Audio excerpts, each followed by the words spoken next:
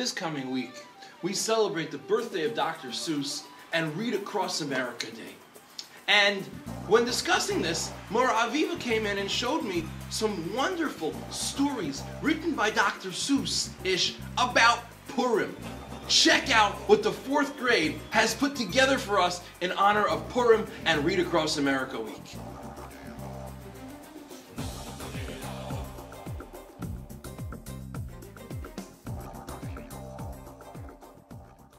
Bow to me, bow to me, bow to me now. It is fun to have fun, but you have to know how. With my nose in the air and my hat on my head, I will sit on my horse as I'm being led. An idle hand, they'll bow to me that too. There's nothing, no nothing, that I cannot do. The king's crown I'll swing from my wee little toe, and the people will cheer wherever I go. With a pen in my hand, I will write a decree that someday at last, from the Jews I'll be free. And look, with my hammer, I can build gallows so tall, but that is not all. Oh no, that's not all. That is what Haman said, and he fell on his head. He came down with a crash as he gave his last call, and the people of Shushan said, "Oh, what a fall!"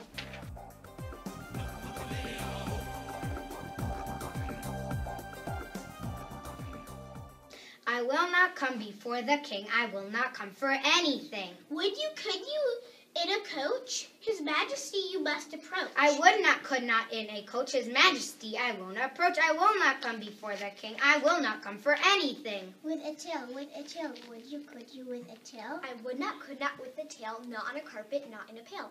I will not come, so please don't fret. I will not come in a jumbo jet. Not on a horse, not in a coach. His Majesty I won't approach. I will not come before the king. I will not come for anything. Say, with a crowd, could you, with a crowd? I would not, could not, with the crowd. These pimples do not make me proud. I would not, could not, with the tail.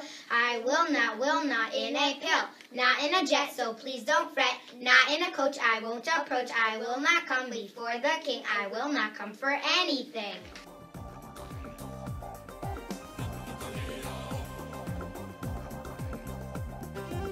Congratulations, today is your day. You're off to high places, you're off and away. You're ready to start. With your goblet in hand, you're glad that you came. The king's party is grand. Up there are things that can happen and frequently do to people as classy and snazzy as you. Oh, the places you'll go. You're on your way up. You're the best of the best. And after this party, you'll top all the rest. Except when you don't, because sometimes you won't. I'm sorry to say, but sadly it's true. You ought to have listened to Mordecai the Jew. He warned you not to go, he warned you not to eat, but you snuck out of shul and beat a hasty tree. But back you will go now to cry and to pray, and Hashem will forgive you, because that is this way. Back you will go now to daven and say, sorry, what we did was forbidden. Hashem, please don't keep yourself hidden. And so Hashem forgave them. Esther saved the day. Hashem forgave us because that is His way. So get out your costumes, start the parade. Happy Purim for the 4th grade!